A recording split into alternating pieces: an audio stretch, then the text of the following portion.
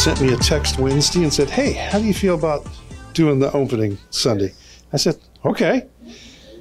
And then I struggled the rest of the week to have an idea of what to say and what to do.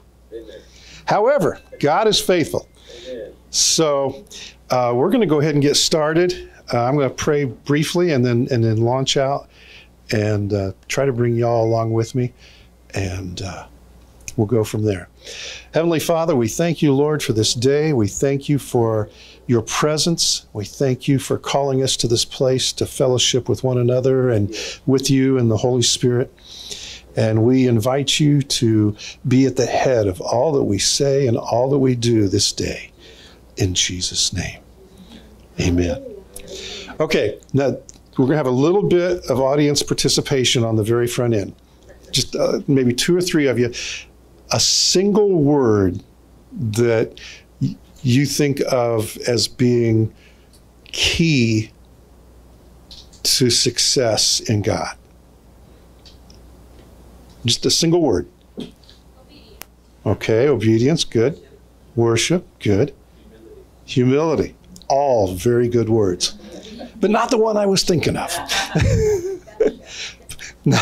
Okay, so I'm going to do something a little bit different here. I'm going to share from a devotional that most people have heard of, maybe not read. It's My Utmost for His Highest by Oswald Chambers.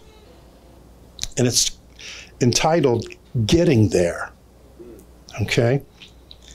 Where the sin and the sorrow cease, and the song and the saint commence. Do I want to get there? I can now. The questions that matter in life are remarkably few, and they are all answered by the words, come unto me. Come was the word that I had in my mind and in my heart, okay? Not do this or don't do that, but come unto me. If I will come to Jesus, my actual life will be brought into accordance with my real desires. I will actually cease from sin and actually find the song of the Lord begin. Have you ever come to Jesus? Watch the stubbornness of your heart. You will do anything rather than the one simple childlike thing. Come unto me. If you want the actual experience of ceasing from sin, you must come to Jesus. Jesus Christ makes himself the touchstone. Watch how he used the word come. At the most unexpected moments, there is the whisper of the Lord, come unto me. And you are drawn immediately. Personal contact with Jesus alters everything. Be stupid enough to come and commit yourself to what he says. The attitude of coming is that the will resolutely lets go of everything and deliberately commits all to him. And I will give you rest. I will stay you. Not I will put you to bed and hold your hand and sing you to sleep, but I will get you out of bed, out of the languor and exhaustion, out of the state of being half dead while you are alive. I will imbue you with the spirit of life, and you will be stayed by the perfection of vital activity. We get pathetic and talk about suffering the will of the Lord. Where is the majestic vitality and might of the Son of God about that? So as I was reading this a couple times through, there was a word he used. It's a common word, but it was used differently in his day when he wrote it. When he said that the Lord would stay us. So I looked up the word stay. It says to not move away from or leave a place or situation. If we come to Jesus, he will stay us there. And we have and receive all that we need, and ultimately that we desire. A couple scripture verses that I wanted to bring out. You know, I have a hobby horse. I like the fact that when God says something once, it's important. If he says it more than once, it's very important. Okay? So we're going to look at Matthew 11:28. And as I start to read it, you'll know why and where we are. Come unto me, all ye that labor and are heavy laden, and I will give you rest. Take my yoke upon you and learn of me, for I am meek and lowly in heart, and ye shall find rest unto your souls. For my yoke is easy and my burden is light. So, the invitation, come, and I will give you rest. That's where he stays us. He stays us in the rest, where we cease from our own labors and our own efforts and move with him, move with the indwelling Holy Spirit, who takes us where and when and how we ought to be. And the word lowly in here, you know, when he was talking about himself, lowly is being humble in manner or spirit, free from self-asserting pride. So when we take on the humbleness of Jesus, we're not being wiped out and done away with, but we're being put in our proper position, our proper posture. And we can rest in that. We don't have to pump it up or pump ourselves up or lift ourselves up because we're not capable. We rest. And over in, let's see. Oh, my other note card. Isaiah 55, 1-3. Ho, everyone that thirsteth, come ye to the waters, and he that hath no money, come ye buy and eat. Yea, come buy wine and milk without money and without price. Wherefore do you spend money for that which is not bread, and your labor for that which satisfieth not? Hearken diligently unto me, and eat ye that which is good, and let your soul delight itself in fatness. Incline your ear and come unto me. Hear, and your soul shall live, and I will make an everlasting covenant with you, even the sure mercies of David. So one way of looking at this in my mind this morning was the key to everlasting life is to come to Jesus. Come to him and stay. And everything else flows from there. Everything else flows from there. So, Heavenly Father, we thank you, Lord, for your word. We thank you for your call to come to you, to lay aside our thoughts, our efforts, our struggles, and everything else that falls short. You bid us come, buy, eat, drink, and hear what you have for us. Lord, we give you thanks for that. We give you thanks. We rejoice that we have one such as you, that not only calls us to come, but has the power and the heart and the desire to make it true what you've promised. And we thank you for that, Lord. We ask your help to walk it out.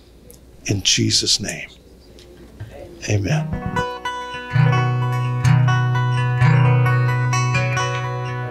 Brother Cornelius, could you get the offering basket for us before you're seated? Thank you. Good morning, good morning, good morning. Hallelujah. Hallelujah.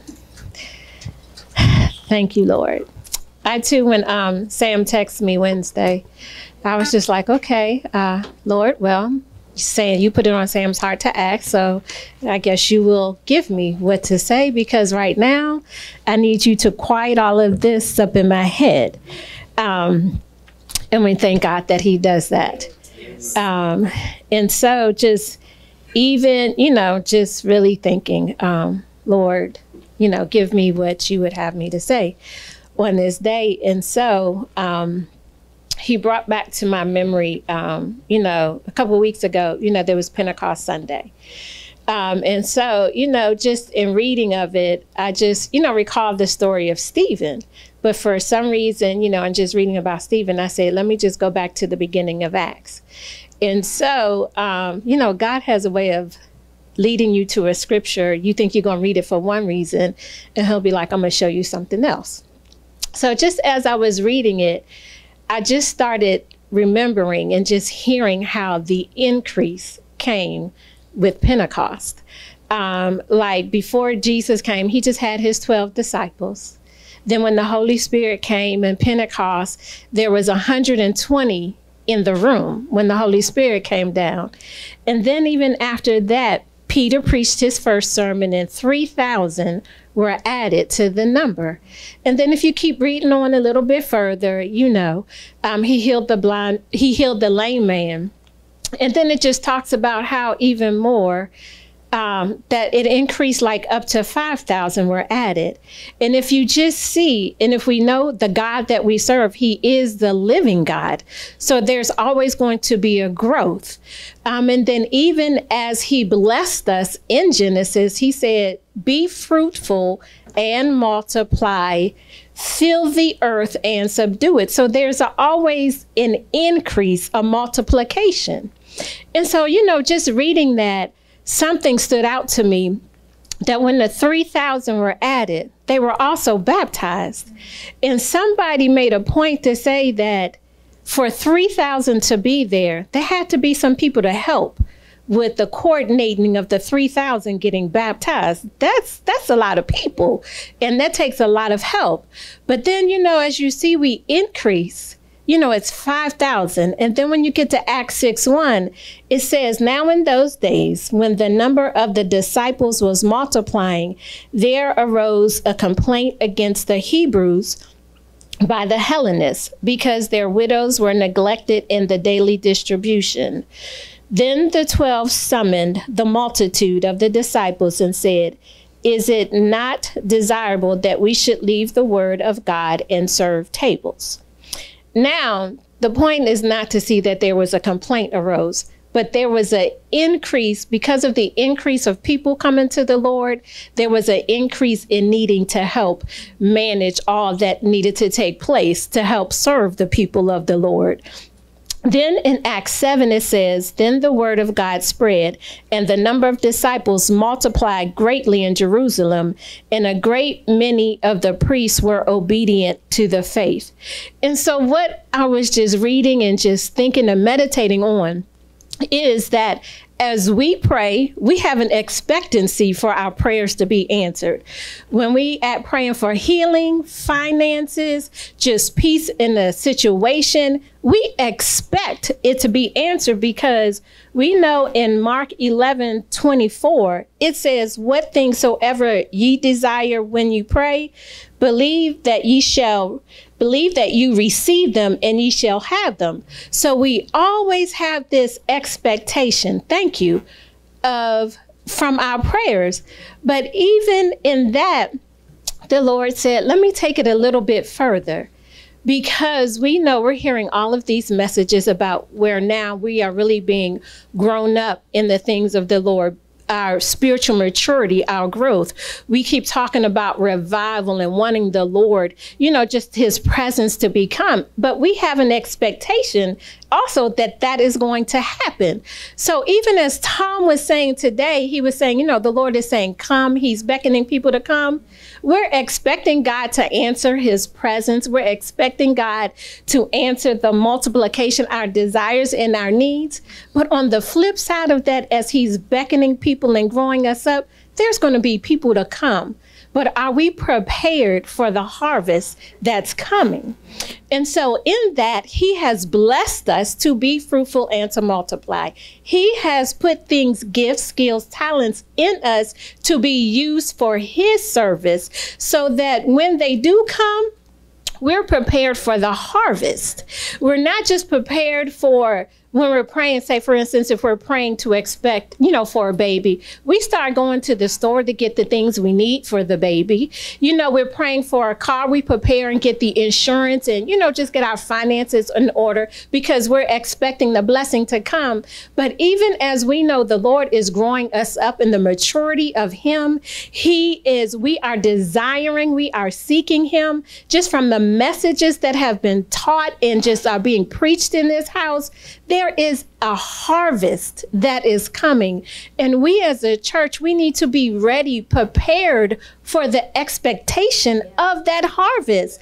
And so just even in that, let the river flow. Tom said, he just said they're coming. The Lord is saying, come unto me. There are people who are outside these four walls who are hungry, who are seeking the Lord, who just want the truth, the real God, not show, but they just really want to know who he is.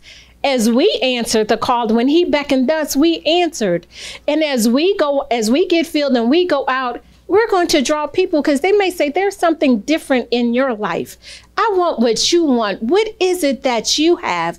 And we're just telling them about the God that we know, the Jesus we serve. We are lights in dark places. As we avail ourselves to him, wherever we go, we don't know how he's going to use us. But even in that, he's going to say, they're going to come. They're going to say, well, where do you go? I go to Faith Harvest. Won't you just come and visit? Sure. And as they come, are we prepared for the harvest? Even as we are growing up this way, we have to be grown up this way too, because we have to receive them. So he's growing us this way. There are some who are coming we don't even know, but are we prepared for the harvest? And it's just not saying that we're not preparing, but sometimes we don't think like, oh, we got to remember we're praying for all these things. I forgot when they come, we got to be ready to serve them when they get here. So just remember to tap into the gifts, the skills, talents, God that has placed in you just to be used for his service. I know in Genesis 1:28 in the Amplified Version, it says, and God blessed them and said to them, be fruitful, multiply, fill the earth and subdue it, using all its vast resources in the service of God and man.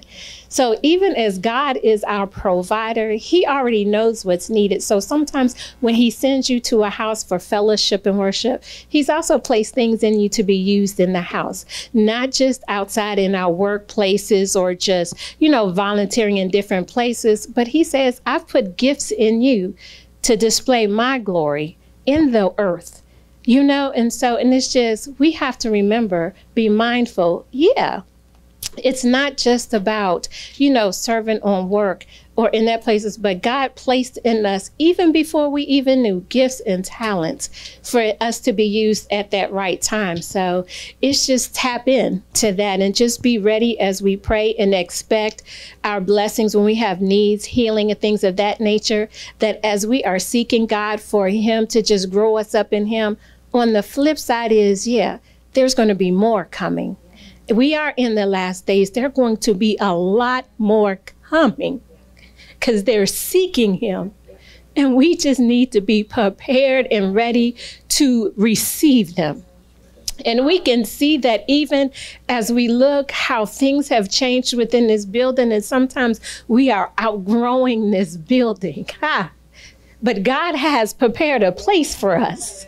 And we are Faith Harvest, so we are faithful for that harvest that is coming. We are standing on the expectation that, Lord, it will come just as it is needed for us, for this building, and just everywhere in the church, because Jesus is coming back for his bride, and he wants his bride to be prepared. So we also are going to be prepared.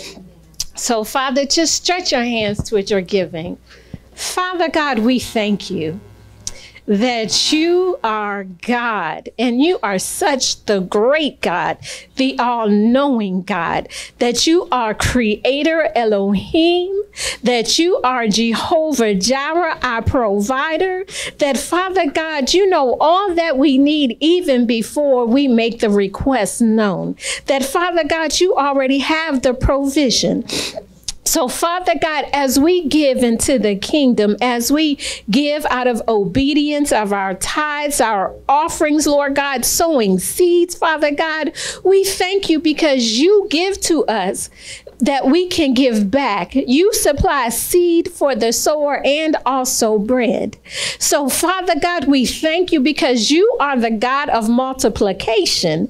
And so, Father God, as we have given, Lord God, we thank you that every need is met in the authority of the name of Jesus. Father God, we cancel the assignment of the enemy off of the harvest that is to come, Lord God. We know that we are sowing seed in good ground, Father God, that you will send the rain in its season, Lord God. We thank you for the multiplication of it, Father, in the authority of the name of Jesus, that, Father God, we will be the good stewards that you have caused and calling us to be, Father God, over that which you have blessed us with, Father God. And we thank you for even opening our eyes to see the gifts, talents, and treasures that are laying within us, which we may not be aware of, which we may not be utilizing, but Father God, you will show us just exactly what to do with it. And Father God, we thank you for the harvest of souls that are coming. And Father God, we thank you in advance for the land, for Faith Harvest Church, for the building, Lord God, for everything, Lord God, that is needed for the servants, Lord God, in all the various ministries, Father God. We thank you. And we come with that spirit of expectation to know, Lord God, your word is true and it shall not return back void, but so shall your word be. So, Father God, we praise you and we thank you and we give you all the glory and the honor. In Jesus' mighty name we pray. Amen.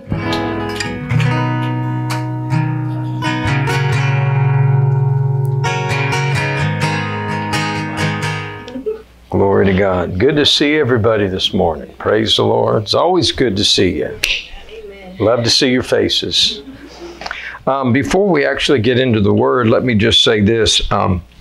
There should be, I think Betty told me, there's a form on the back table there that has the slots that you can put your name in for the Body Ministry Month during the month of July. We're trying to get 3 for each Sunday. If need be, we can try to slip in a 4th one, but we want to give people at least 15, 20 minutes to kind of say what they have in their heart to say. So if you want to just look at that, you know, we are talking about the 5 things the Lord put on our heart from the beginning of the year: walking in love, walking in honor and respect toward one another, walking in prayer, a prayer life, but developing that life, and then worship, and then finding your place, really developing the gift and the callings on your life. So those are going to be the 5 subjects for each week. So check that out and see what you want to be a part of, okay? We want to get that filled in as quickly as possible so we know how the services are going to be arranged. And then also there is a list back there for food items for the different Sundays, because we're going to be setting up again like we have the last couple of years and have the tables already set. And we're going to also need some volunteers to get involved and help in that. Praise God. So, you know, just check that out and see what you can do, okay? Don't forget that before you leave. Y'all have your Bible? Yes. Some of you say, I got my tablet, I got my phone, but you got the Word. Amen? Amen. All right, let's just pray. Father, we thank you today for the opportunity to minister. We thank you for the Holy Ghost, our helper. We thank you that not only does he help us give utterance, but he gives us understanding. He quickens us through the Word. And we thank you for that Word today. We ask you, Lord, just to touch every single heart, mind, and soul in this place. And we give you all the glory now in advance for everything that you do. In Jesus' name, amen. Amen. Well, we've been talking about the spirit of seeing and knowing, and I'm going to share a little bit about that, but we're going to, tie in some other things. I remember, and I think we started off kind of in this direction, actually, with the message that we taught entitled Striving for the Mastery. But I remember, and I alluded to this, but I remember back when I pastored my first church in Mississippi, and I shared of the experience that I had with that. But the one thing that I look back on that time in my life that I really feel like was just a very important part in the development of ministry in me was when he really opened my eyes to understand humility. And I want you, if you would just turn in your Bible over to Philippians chapter 2. I thought it was very interesting, Tom, that you brought out Matthew 11:28 and 29:30, because really what Jesus was teaching in that was something that he told us that really would be the foundation of us being able to do what he's called us to do. When he said, my yoke is easy, my burden is light, basically he's saying there's a life that you can live that's an easy life. And there's a life that you can live that's light and it's not burdensome. And of course, I think all of us want to live that, don't we? We want to get to the place where we see the ease in living the Christian life, and we want to be in a place where we feel the lightness of this walk and not the heaviness of it. Amen. And so when he's talking about this, he says, come unto me, all you that labor, I'm going to have to get there, and I'll give you rest. Isn't that what he said? And then he said this, he said, take my yoke upon you and learn of me, for I am meek and lowly in heart, and you shall find what? Rest. You'll find rest for your soul. For my yoke is easy, my burden is light. Now, Tom, you brought this out about lowly. And I think this is so important that we understand that this is Jesus telling us to take his yoke upon us and learn of him. And learn of him. So now go, if you would, to 1 Corinthians chapter 2. Well, actually, let's back up. Go back to Philippians chapter 2. And where I told you to go. I'm trying to get there. My mind's filled with a bunch of stuff here. But anyway, it begins in verse 1. If there be therefore any consolation in Christ, if any comfort of love, if any fellowship of the Spirit. I want you to catch that. If any fellowship of the Spirit. If any bowels of mercies, fulfill ye my joy, that you be like-minded, having the same love, being of one accord, of one mind. Let nothing be done through strife or vainglory, but in lowliness of mind. See, here's that word lowly again. Lowliness of mind, let each esteem other better than themselves. Let each esteem other better than themselves. Look not every man on his own things, but every man also on the things of others. Now watch this, verse 5. Let this mind be in you. Isn't that what Jesus said? Learn of me, for I am what? Meek and lowly in heart. And you'll find rest for your soul.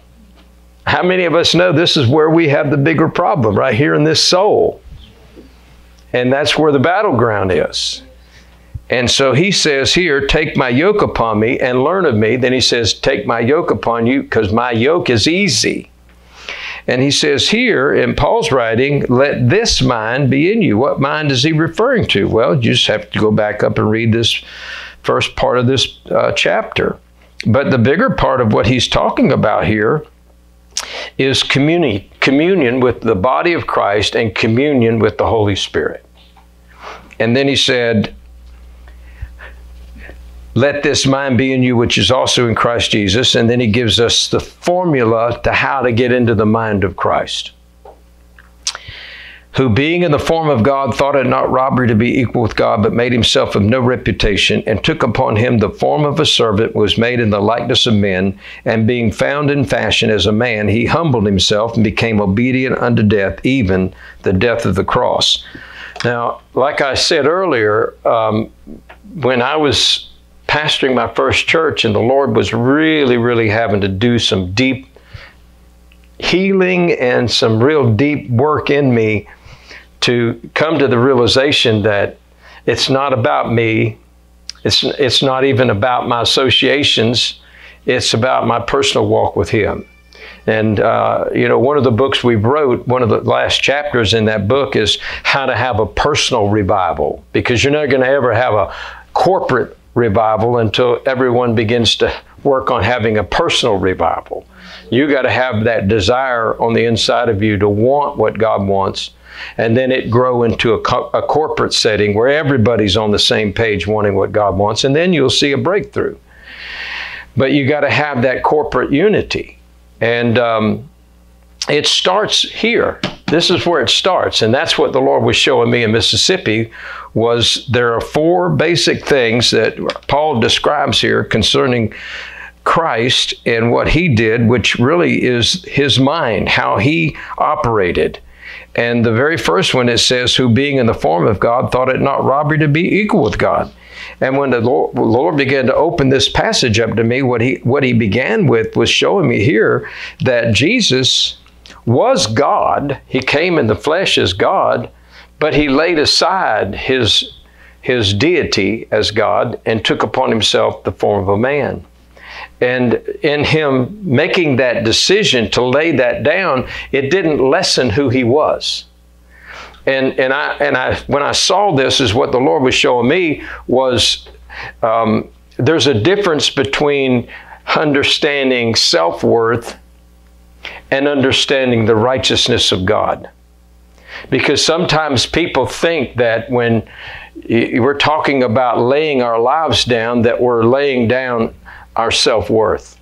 We're just putting self out of the way. We begin to start hating the flesh, and we begin to start thinking less of ourselves because we have flesh that we have to deal with.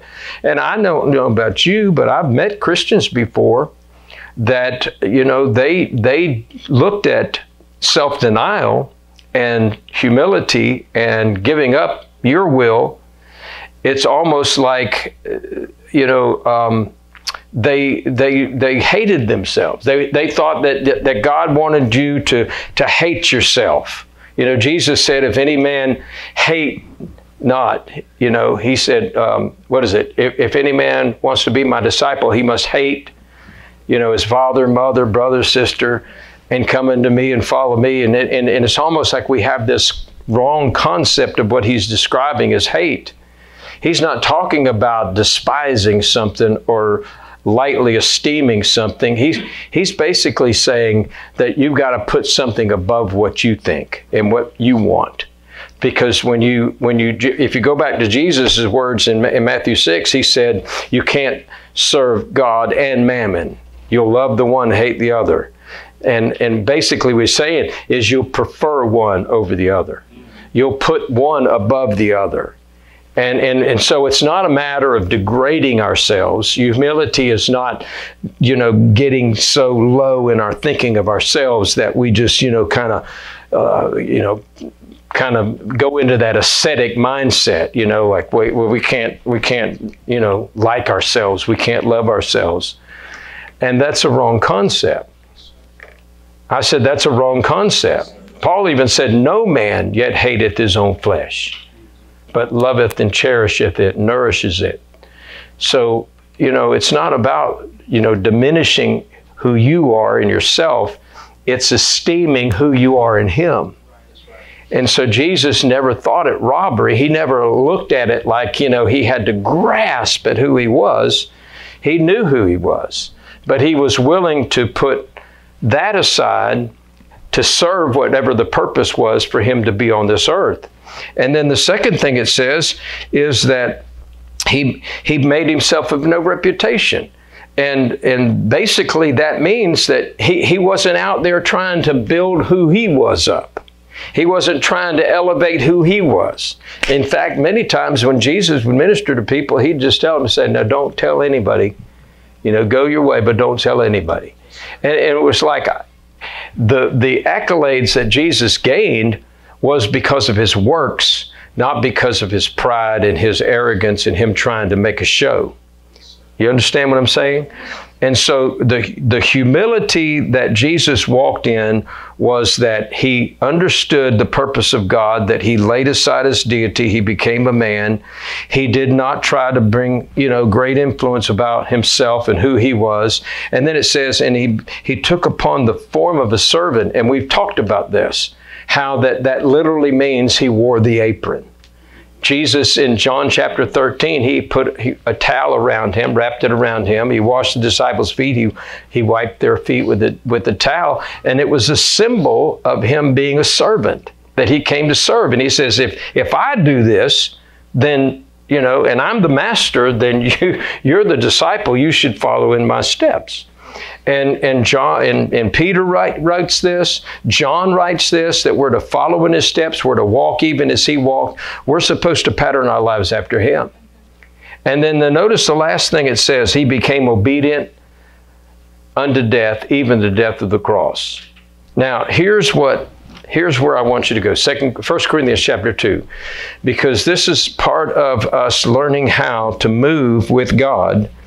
And I don't think there's anyone in here that has any question in their mind that Jesus walked in the supernatural. When we're talking about the manifestations of the Spirit, we talked about the revelation gifts, we talked about the power gifts, we talked about the utterance gifts. If you look at the life of Jesus, it was obvious that he lived in these gifts. He operated in them on a regular basis. He understood the wisdom of God in the gift of the word of wisdom. He understood the word of knowledge. He understood the discerning of spirits. He understood all of these. In fact, let me just take a moment, if you don't mind, and let me read something.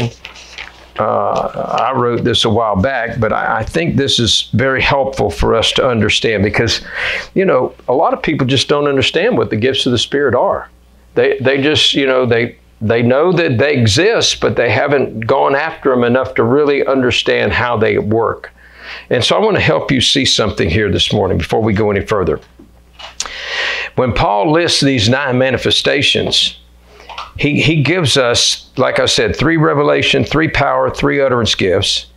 And let me give you an understanding of that. The word of wisdom is a supernatural revelation by the Holy Ghost concerning God's future plans and purposes. So you have to think of it in that term. When God's giving you a word of wisdom, it always has to do with his plan or his purpose. And you can see that in the life of Jesus when he operated and he would say, one time he came out of prayer and they all came to seek him and Jesus said, we must go to the next town for this is why I've been sent. He had direction. He had insight into what his next step was. That's part of God giving us wisdom for the plan and the purpose that he has for our lives. We have to follow him and he gives us insight into what we're to do. You have the incident of Ananias in Acts chapter 9, I think it is, when Paul came into Damascus and he was there to persecute the church, and how he had that experience on the road where a light came down and he fell to the earth and the Lord began to speak to him and he said, I want you to go into the city and it'll be told thee what you shall do. So he got some direction. There was an incentive to go because now he had some insight for a purpose that was to come. And then on the other side, you have Ananias, who he gets a word from God and says, I want you to go to a street called Straight and inquire of one whose name is Saul. And he said, for he's been called for a purpose, and minister to him. And so he was getting direction. He was getting insight. That was a word of wisdom In other words, it's showing you what you're supposed to do.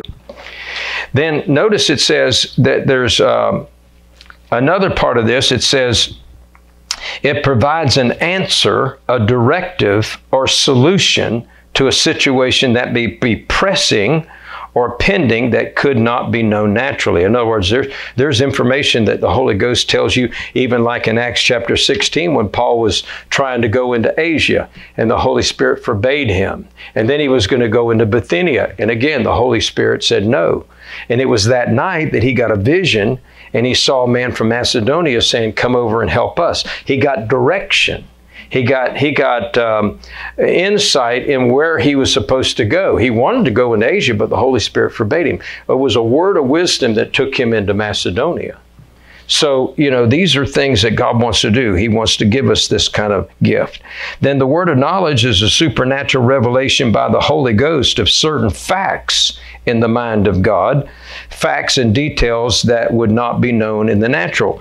And a perfect example of this is Jesus when he was at the well and that woman was, drawing water, and Jesus began to talk to her and he began to tell her, who he was, that he was life and, that he had water to give her. And she said, well, you must be a prophet. And remember, Jesus said, when she was talking about his, certain things, we know that this well was the well of Jacob and, and all that. And Jesus said, go call your husband. And she said, I have no husband. He goes, no, I know, because you've had 5 men. You've had 5. And she recognized that he had insight into her life. There was something that he was describing that was already or had existed at the time that he was speaking to that. So when you're dealing with a word of knowledge, it's like giving you insight, but it's not about the future. It's about the past or the present, something that has already occurred or is occurring at the moment. So it's like knowledge of a situation. And, we've seen that happen many times in our ministry. And this is probably one of the most prevalent gifts that operate in my life, is having insight into things that are going on. It's like I can feel things. I mean, we were talking about this the other night, Cornelius and I, how that you just kind of sense things. You just pick up things. You can walk into a room and you can feel whether there's strife in the air or whether there's, contention in the air. You can tell when somebody walks in, they got heaviness on them. There's an oppression on them. You just kind of have a sense of things. Some of this can flow over into a discerning of spirits, but some of it is just God giving you insight of what's going on in the situation. And then there can be details that come with that, where you have specifics that God wants you to know. And that's like what Jesus had with this woman. Discerning of spirits is a supernatural revealing from God of the presence and activity of the spirit world. This describes one's supernatural ability to perceive the true nature of a spiritual situation, or to discern what spiritual forces are really at work in the life of an individual or in specific circumstances. It can involve an open vision into the unseen realm, where you actually see into the unseen realm, but it can also mean detecting the activities of what's going on in that unseen realm. You can sometimes sense it, and you don't necessarily see. Sometimes you can see, but it's a spiritual thing. I remember the vision I had of Jesus that time when I was in prayer, and he was standing about 12 feet away from me.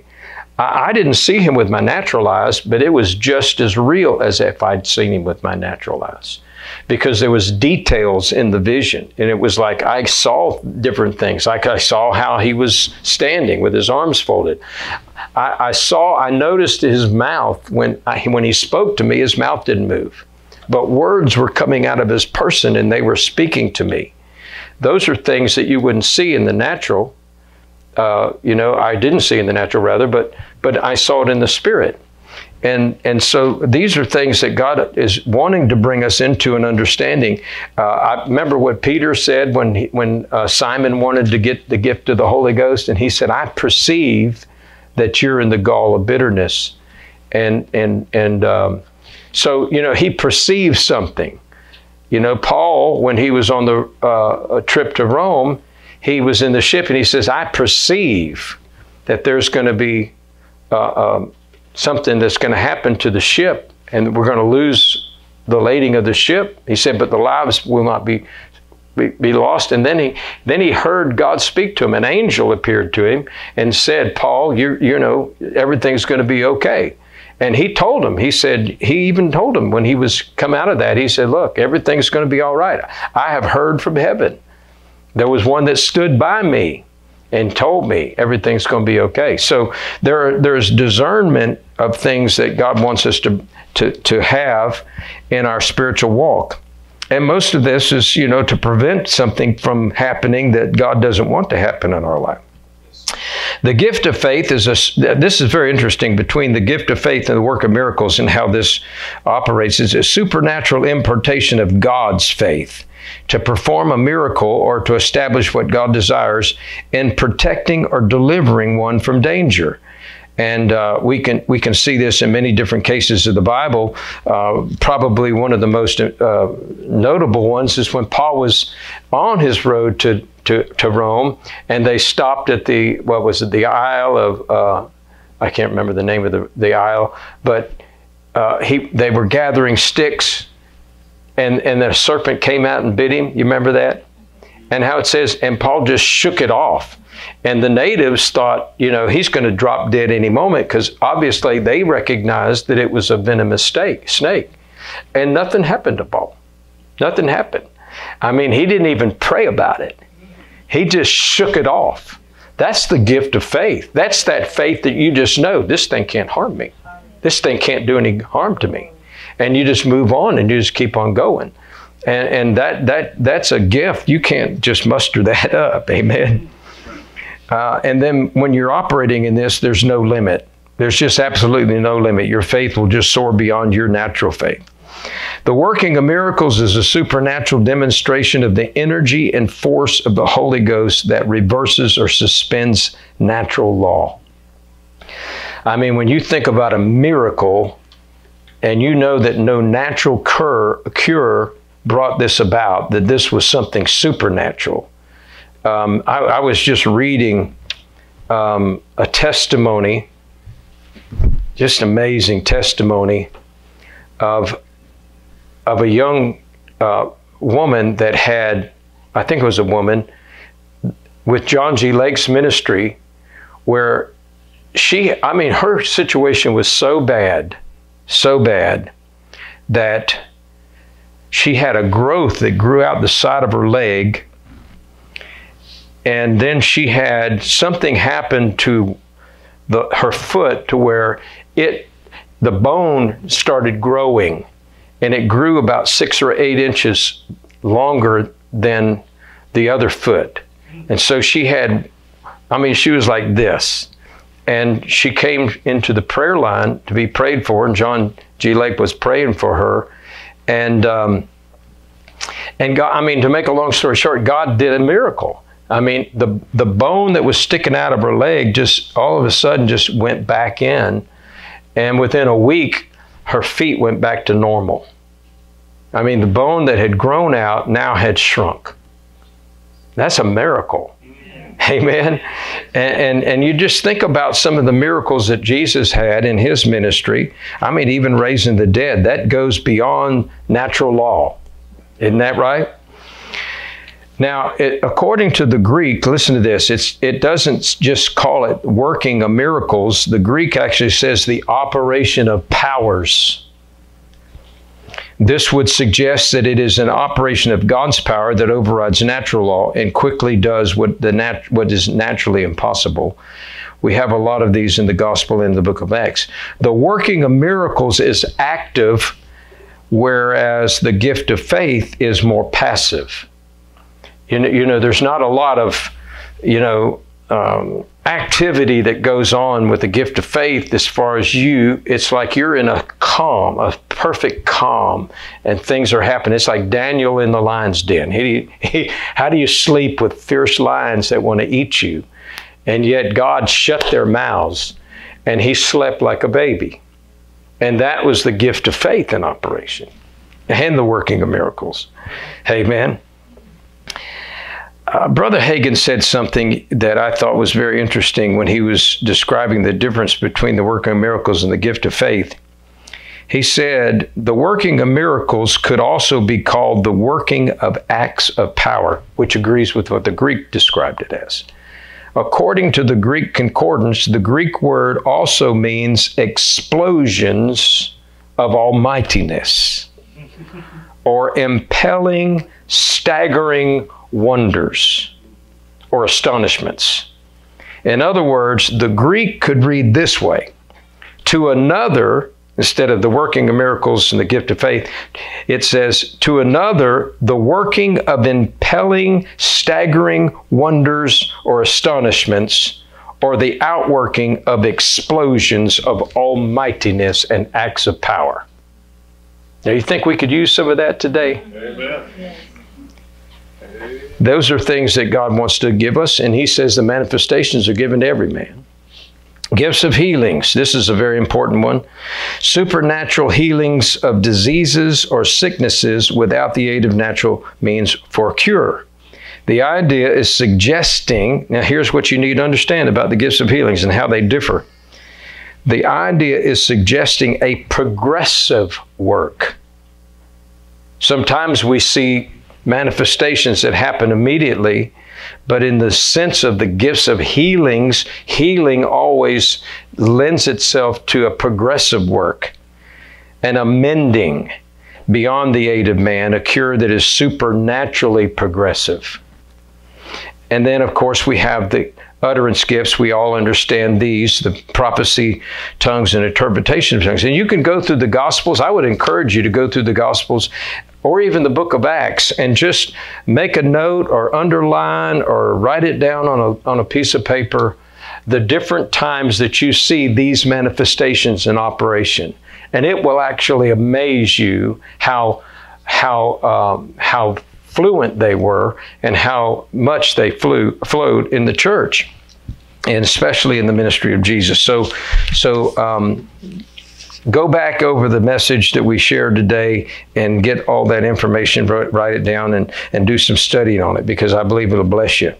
But now here's what the Lord said to me in 1 Corinthians chapter 2. I think I told you to go over there. If I didn't, go ahead. 1 Corinthians chapter 2, when Paul's writing this, he starts off, and I, brethren, when I came to you, came not with excellence of speech or of wisdom, declaring unto you the testimony of God. Notice verse 2. For I determined not to know anything among you save Jesus Christ and Him crucified. In other words, this is what Paul's saying. All I wanted to know among you is the revelation of the cross. Because there's something about the cross that satisfies everything that we have need of. Because it's what Philippians 2 is actually talking about. When Jesus humbled Himself and He became obedient unto death, even the death of the cross, that was the finished work that He came to do in humbling Himself. And I think it's very important that we understand that the cross is what He told us that we're supposed to bear. He said, you're to take it up daily. In other words, if you want to live in the supernatural, you got to get you out of the way. Because that's where the activities of the Spirit begin to operate. Is when you get into a place where you put yourself aside, not diminish yourself. It's never about diminishing yourself. It's about realizing the scope of what God wants to do, that you don't want to be in the way of what God wants to do. You want to step out of the way and say, Lord, this is not me. I'm not going to look to me to do this. I'm going to look to you. And that's really what you were talking about, Tom. And that lowly life is recognizing that this is God doing this, not me. And so he goes on and he says this. I love the way Paul writes this. He said, and I was with you in weakness and in fear and in much trembling. He's talking about that natural man. And he said this, and my speech and my preaching was not with enticing words of man's wisdom, but in the demonstration of the Spirit and of power. So he's describing the demonstration of the Spirit and power in contrast to man's wisdom. And if you read on down, he begins to start talking about a hidden wisdom, a mystery that was given in a mystery. And the wisdom that he's describing, if you read on down, the wisdom that he's describing is the working of the Holy Ghost. Because he said in verse, 13? He said, which things we speak not in the words which man's wisdom speaketh or teacheth, but which the Holy Ghost teacheth. There's a wisdom that comes out of the working of the Holy Ghost. And that's what Jesus walked in. He knew how to minister to every situation he was faced with, because not only was he cooperating with the Holy Ghost and letting the Holy Ghost lead and guide him, but he was getting wisdom about how to do it. He was getting wisdom. I mean, you know, when you stop and you've got a situation where you're praying for a man to be healed, and suddenly you reach down, you spit in some clay, you make this massive clay with spit, and then you put it on a man's eyes. Where do you find that as an example to follow after? You know, this was an original work of the Holy Ghost. But it was the wisdom of God for Jesus to step into the way God wanted to do it. Why he chose that? We'll just have to wait to get to heaven to find out. But the fact is, it got results. It brought results. This man was whole. So, you know, this is where the wisdom and the working of the Spirit flow together. Because when you get over into the end of this chapter, it says, look, it says in verse 16, for who hath known the mind of the Lord that he may instruct him, but we have the mind of Christ. And this is what God's trying to get us to understand. The mind of Christ is what you're going to have to cooperate with the Holy Ghost and move with the Holy Ghost when he wants to move.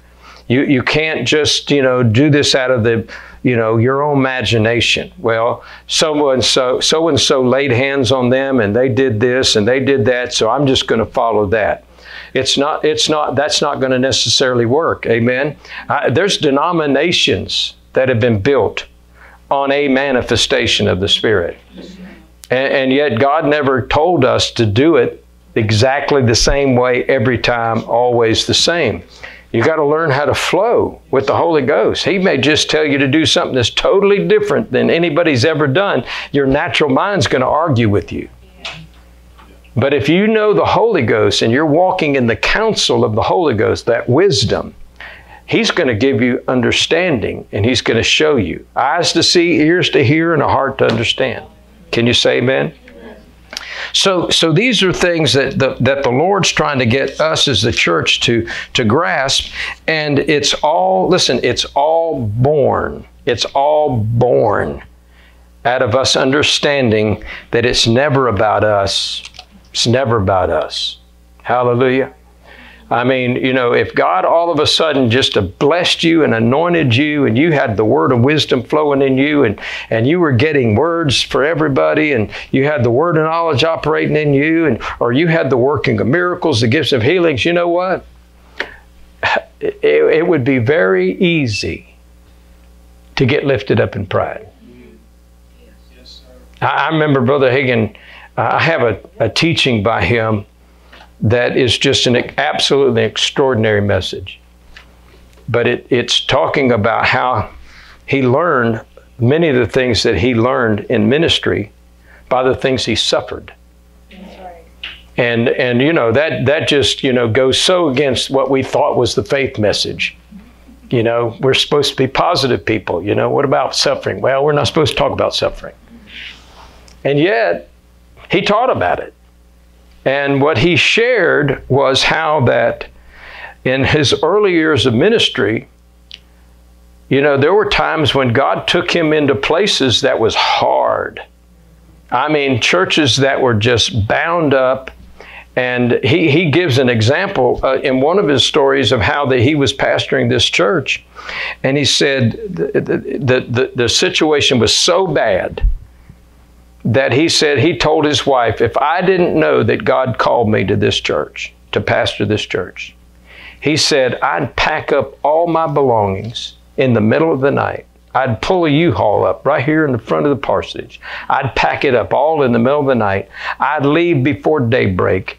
And he said, when people came to their parsonage to see their pastor, he said they'd find the house empty and nobody living there, and he wouldn't tell a soul he was leaving town. I mean, he felt that disconnected from the church.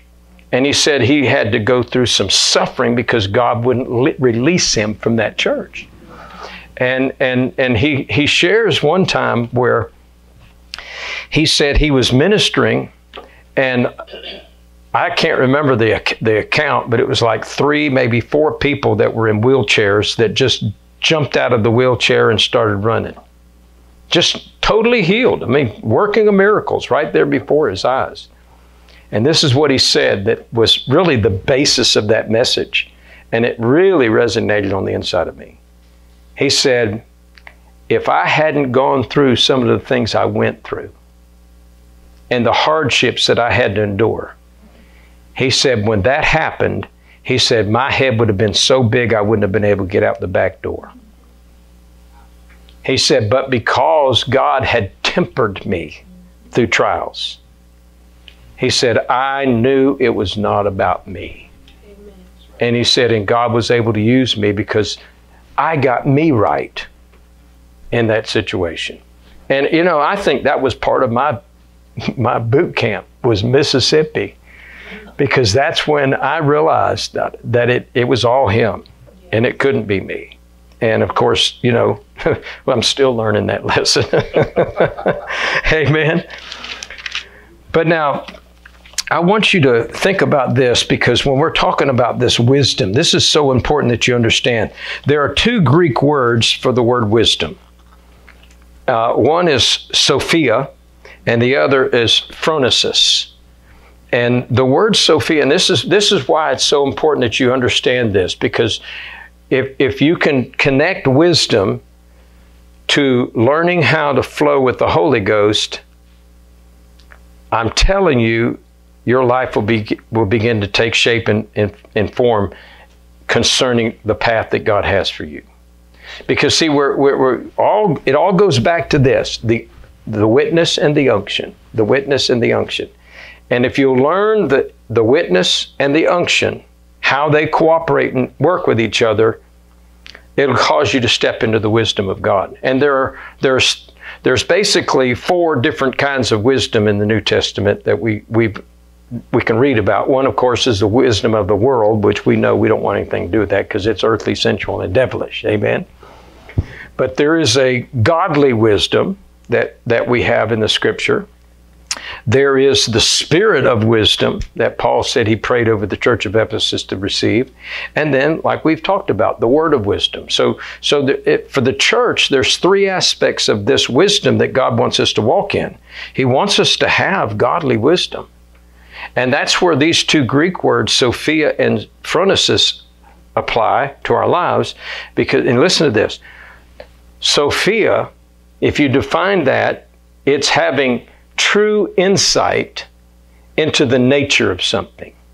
So when you all of a sudden you're hit with something that's from the blind side and you don't know why it's there, you don't understand what it is that you're dealing with, God wants to give you that insight till you can see what's going on. What is this about? Why is this coming? You remember what James said? If any man lack wisdom, let him ask of God. In other words, there's an understanding that God wants to give us so that we can see what in the world is this temptation, this trial, this test? Why all of a sudden I step out of the house and I'm in a war? What is going on? And God said, you can ask for that counsel, and the Holy Ghost will give you understanding of the nature of that thing, what it is. It may be trying to stop you from a ministry that's going to come forth that the devil's trying to sidetrack and hinder so that ministry is never accomplished. And you got to be able to look through that and say, well, you know, I'm not going to let that stop me. I'm going to continue on and let God show me what he wants me to do. Then this other word, phronesis, which is a very interesting Greek word, it actually has to do with practical wisdom. And we're so, sometimes in the body of Christ, I think you understand this phrase, but sometimes we become so spiritually minded, we're no earthly good. We got our head way up in the clouds and we're just not even looking at things in the natural the way God wants us to look at it. And we override things. We just think, well, it doesn't matter. I believe in God. And the Holy Spirit saying, well, there's a practical side to this. Amen. Smith Wigglesworth, how many of y'all know who Smith Wigglesworth was? I mean, here's a man that got started late in life in ministry, and in his ministry, he raised 23 people from the dead. That's right. And this man walked in the power of God. I mean, he had it operating all the time in his life. And there's a story told of him one time when he went out to take a walk, and he went over this bridge. It was, you could walk over, and the wind caught up and blew his hat off his head. And he lost his hat. And he turned to the person he was walking with, and he says, we have to go back to the house. They said, well, why? And he said, because I don't have a covering on my head, and I'm not going to allow the enemy to give me a cold. I mean, the man, that's practical wisdom. You didn't need a revelation for that. You just know if it's cold outside, you put a coat on. You know what I'm saying? There are certain practical things that God wants us to walk in. But this word, phronesis, not only talks about the practical side of wisdom, but this is the Greek word, phronesis. It means to have a holy love for the will of God. In other words, when you're walking in this kind of wisdom, it's all about the will of God. It's all about the will of God. You're not going to turn to the right or to the left. You're going to keep your eyes on Jesus. And you're going to follow the path that God has for you. Even if that path may seem hard, you're going to take that path. And I use this as an example because this is such a powerful example in Acts chapter 20 and 21. When Paul was speaking to the elders there in Miletus, he told them, he said, I've not shunned to declare unto you the whole counsel of God. And he said, and I've told you that every city I go, the Holy Ghost witnesseth. Remember, we're talking about witness and unction? The Holy Ghost witnesseth that bonds and afflictions abide me. He said, but I don't count my life dear unto myself. He said that I might finish my course with joy. He knew that he had a path that he was supposed to walk. If you go back to Acts chapter 9, one of the words that Ananias told him was, you're going to suffer things for my sake. That was part of the call on Paul's life. He knew he was going to go through some hardships. You go to 1 Corinthians chapter 11 and read all the list that Paul went through, most of us would never have survived it. But he knew this was part of his calling. And so, he goes over into chapter 21, and he's on his way to Jerusalem, and he wants to, be a partaker of the feast. And he has a time frame he has to get there. And so he's making his way there, and he stops in Troas, and all of a sudden certain disciples there in Troas begin to prophesy to Paul and tell him, not to go up to Jerusalem because there's just a concern. There's a check we have about you going to Jerusalem. We don't want you going to Jerusalem. It's not going to be good. And, Paul just never said much about it. He went on over to Philip's house, and then all of a sudden the prophet Agabus comes down and he prophesies over Paul. Now, this isn't just certain disciples getting a check. This is a prophet, a man of God that's called to be a prophet that has the word of the Lord in his mouth. And he tells Paul, he said, he binds himself with his own girdle. He says, the man that hath this girdle, he said, he's going to be bound hand and foot. And all of them began to just encourage Paul, you better not go, you better not go, you better not go. And Paul answers them with this. He says, why do you weep and try to break my heart? I'm willing not only to suffer for the name of the Lord, but to die. And so they answered and said, well, Let the will of the Lord be done. Let the will of the Lord be done. And see what happens in this, and this is why it's so important that we have the wisdom of God. Because Paul had already had the Holy Ghost tell him that he would witness to him in every city that bonds and afflictions were waiting him. So when he gets over here in Caesarea at Philip's house, and a prophet tells him, you're going to be bound. They looked at it as a warning. They looked at it as, don't go. We don't want you to go into that city and be bound. Paul looked at it and said, I got my witness. This is what's awaiting me. I don't care if I have to suffer. I'll even die for the Lord if need be. But this is the Holy Ghost witnessing to me in every city that bonds and afflictions are waiting for me. So he was prepared for what was coming. It didn't catch him off guard. And then if you follow the whole story in Acts chapter, chapter 22 all the way through, Paul had to get to Rome. And the Lord even spoke to him one time and he said, I have called you for this purpose, that you are to go before Caesar. So there was a purpose in that.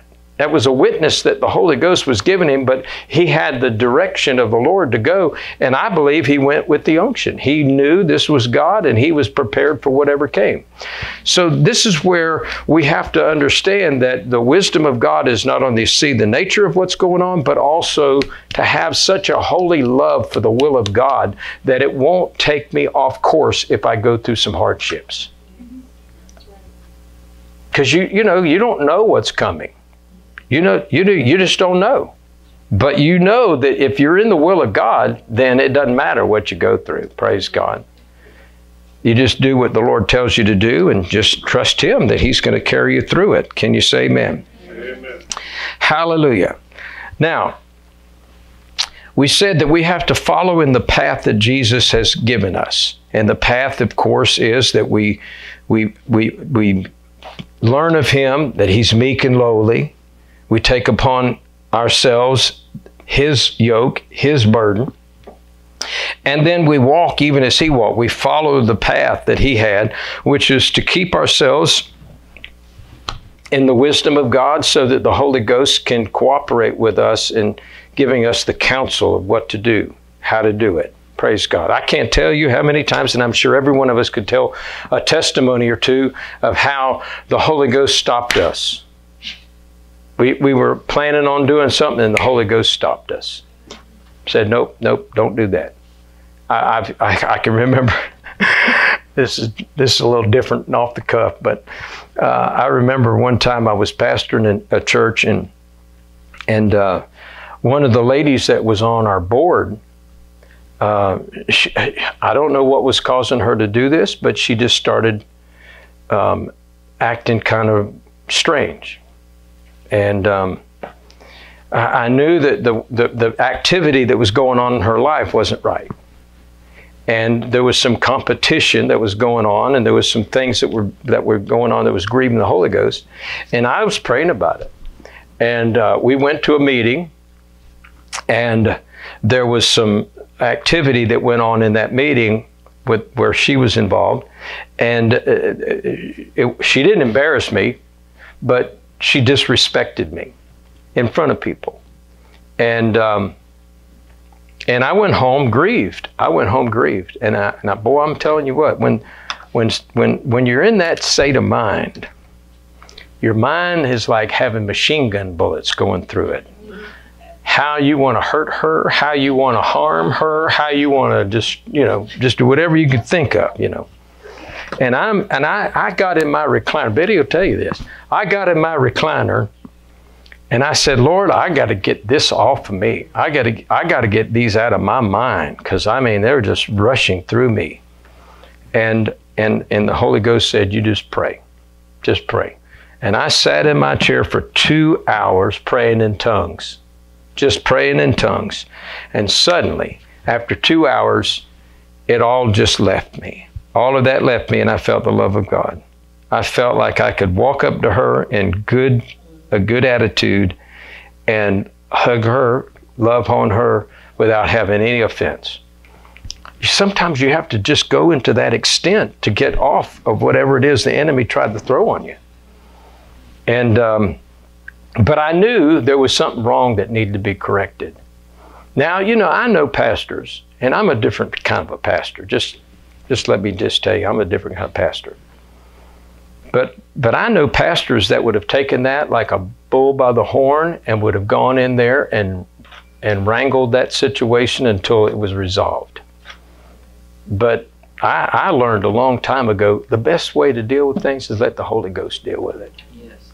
And there are times that I've had issues in the church that I knew I had to pray it through. I couldn't go talk to somebody and tell them what it was that I was dealing with.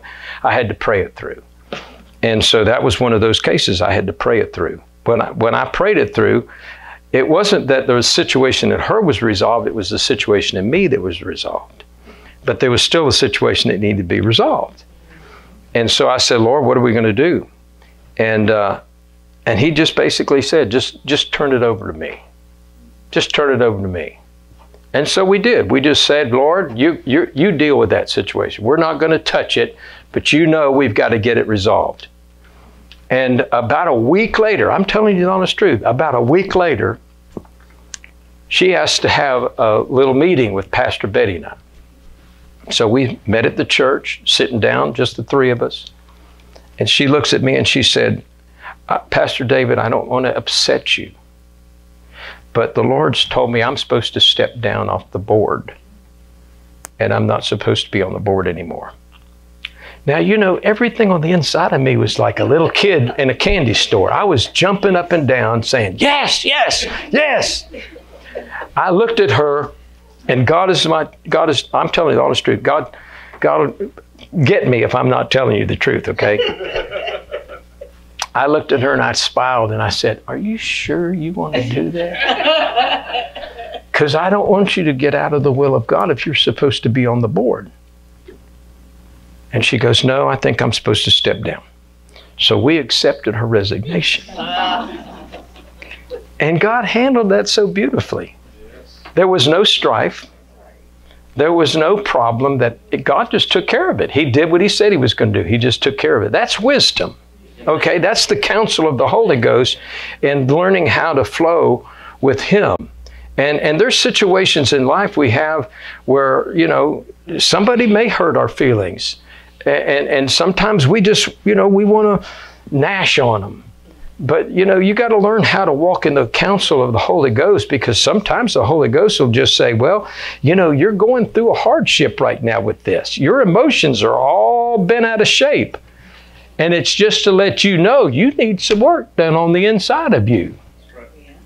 You know, you got to learn how to let it go off of you like water off a duck's back and give it to the Holy Ghost. I don't know why I'm saying all that, because that's not in my notes, but it's the truth anyway. Amen. Now, let me say this real quick and we'll find an end. How many of y'all remember the 5 things I shared with you that have to do with Paul's revelation? Anybody remember the 5 things that Paul... I'm not going to embarrass any of y'all. I didn't see a lot of hands, but these are things that we have to build into us. I mean, I'm talking about if you want to walk in the revelation of what the Holy Ghost wants us to walk in, and to be able to connect with this kind of counsel that Paul was describing as the hidden wisdom, and having the teachings of the Holy Ghost teach you so that you now have the mind of Christ and operating in everything that the Holy Ghost wants you to operate in, especially when it comes to seeing and knowing. You got to know these 5 things. They got to get built into you. How many of y'all know what John 3:16 says? Is there anybody in here that thinks they could quote that? If I asked for a raise of hands, do you think anybody in here could raise? See, there's a couple of hands that you got that. You got that down. You got that down. Amen. Well, you need to get these down just like you know that. And if you go into Paul's revelation, remember what Jesus said? Upon this rock I will build my church.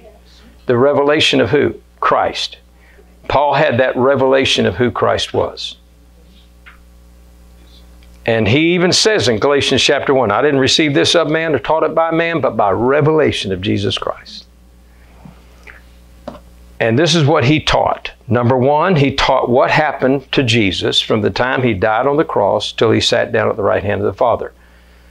He went through the extensive acts of what happened to Jesus when he died and how he went into the heart of the earth. He went to the lower parts of the earth and he led captivity captive and gave gifts to men. Amen. And then he ascended and he went and sat down at the right hand of the Father. That whole operation of what happened from the cross to the throne is really the basis of Paul's revelation. But the second thing that he taught in that, which was our identification with that, because he didn't just die for himself, he died for us. He took our place. He became sin for us. Amen? So there's an identity in what he went through. He was carrying our sicknesses, our pains. He was carrying our sins. He was carrying it. It was us. Paul said, I am crucified with Christ. Literally, it's in the present tense, but in the Greek, it's literally, I was, because he's looking back at the cross. I was crucified with Christ. Lombok says it this way, Christ took me to the cross and I died there with him. I died when he died. I was made alive when he was made alive. When he rose from the dead, the Bible says that he quickened us. And he made us to go up with him and sit with him at the right hand of God. Amen? So there's an identity. Why? Because whatever he did for us has now been accomplished in us. And that's the third thing that Paul taught, was what God was doing in Christ for us. And then the fourth point is what the Holy Ghost is doing in us as a result of that work. See, it's one thing to have the legal knowledge of what happened on the cross and what Jesus did in his death, burial, and resurrection. But now let's make it applicable to our lives. Let's begin to become a partaker of that divine work and walk it out. And then lastly, and this is a very important part. If you read the book of Hebrews, you'll get a better understanding of this, but it's the present day ministry of Jesus, what he did. See, he entered into a new phase of ministry. He came on this earth and he operated as a man and he carried out a work. In the cross, he says it's finished. Whatever he had to do here on the earth, he finished it. And then when he went and sat down at the right hand of the Father, he said, I'm going to pray the Father that he'll give you another comforter, one just like me, that he's going to be with you and he's going to abide with you forever. And so what did he do? He went and took his place at the right hand, and now he's the general advocate over the church. God said he gave him to be head over all things to the church. So he's now the head over the church. But he orchestrated how this work on the earth was to be done through another comforter, a helper, a paraclete that would work with us on a daily basis to be able to carry out his assignment. He's our advocate. He's our intercessor. He's our, counselor, our helper. Amen? He's everything to us. And how he operates is now he funnels everything down through the Holy Ghost. What heaven gets, he gives to the Holy Ghost. What the Holy Ghost gets, he gives to us. He shall take of mine and show it unto you. What does he say he has? All that the Father hath is mine. And I say again, he shall take of mine and show it unto you. So this is where we have to get this revelation down on the inside of us. Number one, what happened from the cross to the throne. Number two, our identification with what he did, what God was actually doing in Christ for us, what the Holy Spirit is to do in us now as a result of the new birth, and then what Jesus is doing at the right hand of the Father. That's the basis of Paul's revelation. You got to build that into you.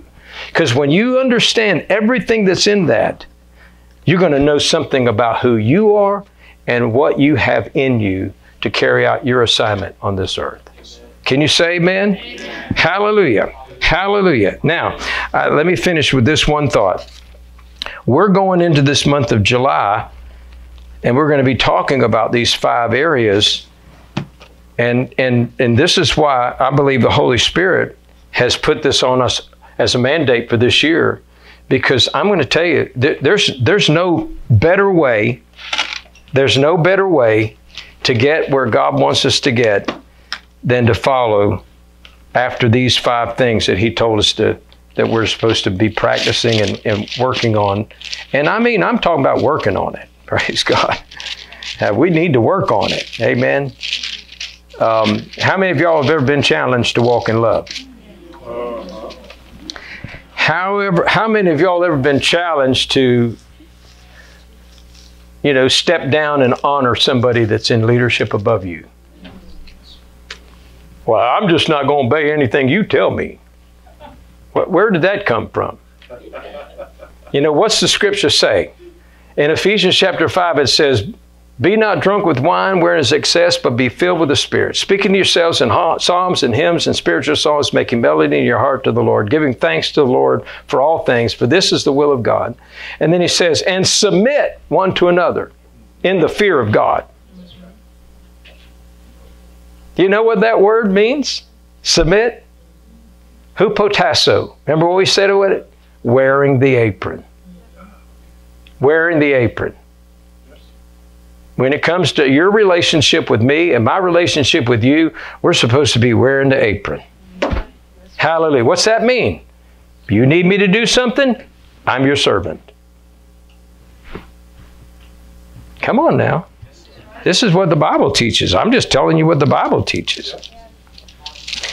But now listen to this in closing. Philippians chapter 1, I'm going to read it out of the Amplified because this is so important. We're talking about walking in love, honoring one another, building a life of prayer, building a life of worship, which we'll get into some of this more. And then understanding the equipment that God's given us, the call, the tools, the equipment that He's given us to carry out our purpose and destiny. But listen what he says here. This is out of the Amplified. Verse 9, and this I pray. So this is a prayer. That your love may abound yet more and more and extend to its fullest development in knowledge and in all keen insight. There's that word, insight. Has to do with Sophia. That your love may display itself in greater depth of acquaintance, and watch this, and more comprehensive discernment. Your love is where you're going to get discernment. So that you may surely learn, listen to this, I love this, so that you may surely learn to sense what is vital and approve and prize. Approve and prize. There's a combination. Approve means you realize this is important, this is vital, and then you prize it. It means you make value in it. What is excellent and of real value, recognizing the highest and the best, and distinguishing the moral differences. See, there's some things that the Scripture says that are allowable, but they're not profitable. You got to be able to distinguish the two. That's where this wisdom comes in. And that you may be untainted and pure and unerring and blameless. Wow. I'm praying that your love may reach its full extent, because if your love reaches the full extent, you're going to have both Sophia love, wisdom, and you're going to have phronesis wisdom. You're going to have insight, and you're going to have a love, a holy love for the will of God. That's what love will give you. And it'll all be to this end, that you'll be untainted, pure, unerring, blameless, so that with hearts sincere and certain and unsullied, you may approach the day of Christ, not stumbling or causing others to stumble. Now look at verse 11. May you abound in and be filled with the fruits of righteousness, of right standing with God and right doing, which come through Jesus Christ, the Anointed One, to the honor and praise of God, listen to this, that His glory may be both manifested and recognized. God wants His glory to be manifested.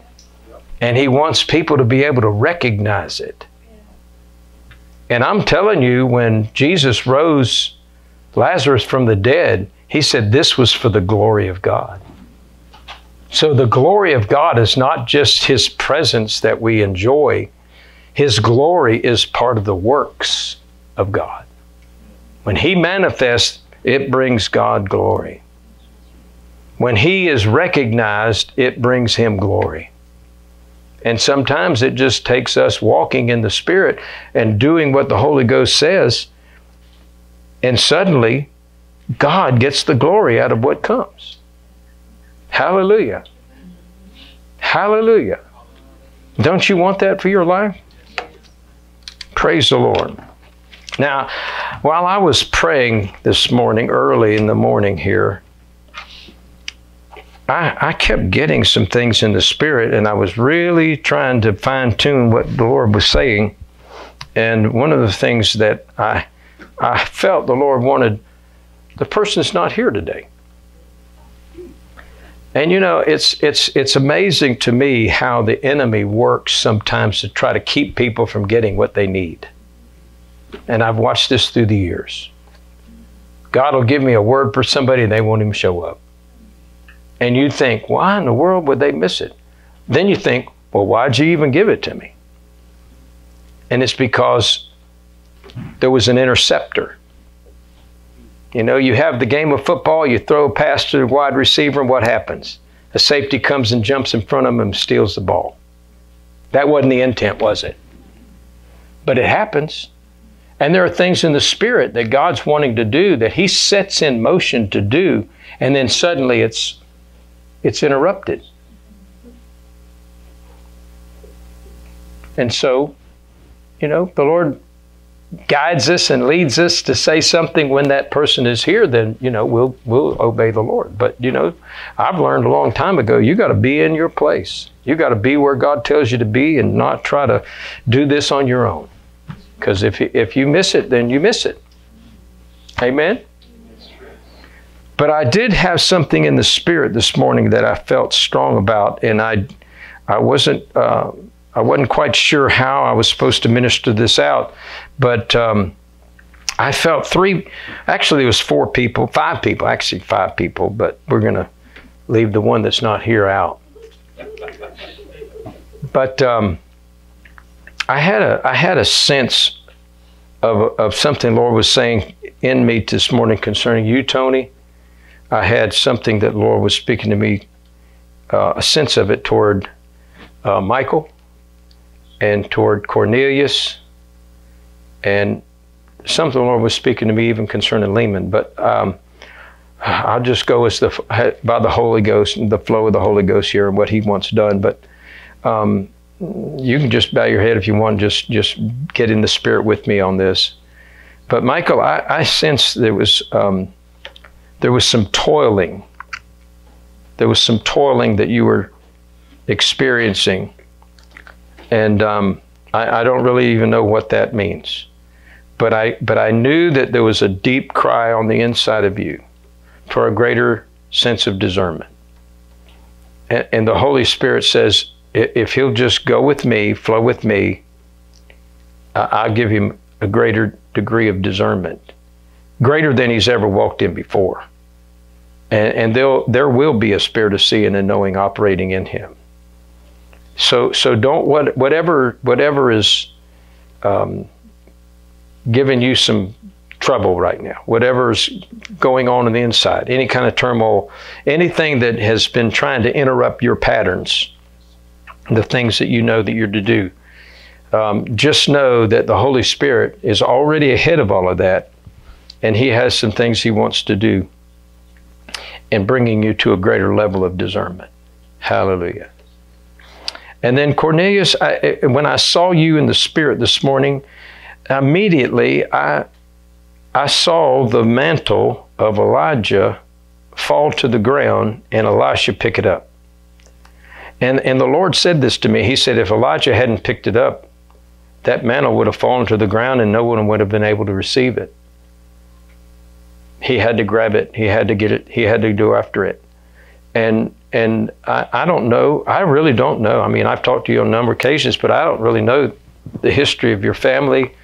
Any pioneers in the past that have lived for God and walked with God. I just don't know. And it could be that it's some other aspect. It could be ministries that you've been associated with. But I sense that there was a mantle, and that God was saying, he's got to go after that mantle. He's got to go after that mantle. And I believe that there's something awaiting you that somebody else, either in your family or ministry that you've been associated with, that your heart has cried to have something very similar to what they had. That the Lord's saying, you can have it, because they've gone. They're not in your life anymore right now. But the mantle has fallen from them, because they can't take that mantle with them to heaven. It's only here for the earth. But somebody's got to pick it up. Hallelujah. And if you'll just make a decision, I'm going to get that, I'm going after that, the Lord will answer that cry of your heart. And Tony, I just sensed something in my spirit this morning when I was praying for you. It was like it was almost like the heart of God was letting me hear your heart. And there was a cry on the inside of you, Lord, I want to hear your voice better. I want to be able to have that discernment to hear your voice, to know how to move and what I'm supposed to do, and get an intimacy of that following you, to where I can catch you even in the minor details. There's a desire. I don't know how deep that desire is, but I sense it in my heart that the Holy Spirit was telling me that He wants to give you an understanding of His voice and His ability to communicate to you. And there's going to be, if you'll decide in your heart, this is what I want, and this is what I'm going to go after, the Lord will get you so tuned in that you'll catch things that some other people won't catch. You'll hear things that other people won't hear. And it'll be a tremendous blessing to you, to your family, but it'll also be a tremendous blessing to the people in your life that you associate with. I can see it right now. I can see you at the job working, and your mind is completely on the task at hand. And suddenly the Holy Ghost will whisper in your ear, and He'll tell you to do something, or He'll tell you to say something, or He'll give you an understanding of something. And you'll get familiar with that. You'll get so familiar with it that you won't miss it when He does speak.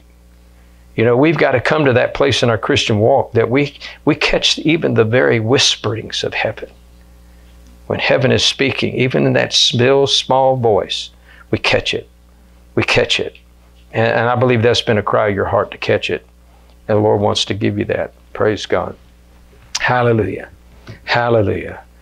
You can stand to your feet if you'd like. Praise the Lord. Father, we just thank you for your word. We thank you for the desires that you have for your people. And let me just say this before I finish praying. When God gives a word, that is an eternal word that's from heaven. And it's specifically being directed toward an individual. But the Bible says that anything that God speaks, if we can use our faith to grab a hold of it, it can become ours. Hallelujah. So if any of you in here have a desire for greater discernment, any of you have a desire to pick up a mantle and walk in what God's called you to walk in, it could be healing, it could be, counsel, it could be some area of the gifts of the Spirit, it could be teaching, it could be any area that there's a mantle that's needed. Go after it. Go after it. Praise God. And then if you're just wanting to fine-tune your ability to hear from heaven, take a hold of that. Praise God. Amen. The Bible says that at the very beginning of your Christian life, He said that it is the Spirit that beareth witness with our spirit that we're the children of God. And so the witness begins the moment you get saved. You get that witness on the inside. It's living in you. Develop it. Develop it. Get to the place where you're real quick at catching what the Holy Ghost is saying. Hallelujah. And then learn to walk in the unction. Let the Holy Ghost guide you, and when He's put His hands on something to do, you just do it. Don't be afraid of their faces. Amen. Because God will hasten His word to perform it if you'll step out in it. Amen. So, Father, we thank you for every single one in here that can receive what you've spoken. They grab a hold of it with their faith and say, I want that. I believe that can be mine. In the name of Jesus. And Lord, we thank you for each one. Bless them, Father God, as we go further into this summer, as we approach this month of ministry. Lord, I pray that you guide them and lead them and just put it in their heart what they're to share on. And let it be a tremendous blessing to them, but also to us, the church. We thank you for it. We give you praise and glory for it in Jesus' name. And everybody said amen. Praise the Lord. All right. God bless you. Don't forget the forms back there. Look them over. Find out where you're supposed to be. If you don't know, then just go home and pray about it and come back next week. Fill it in. We got a couple weeks before July.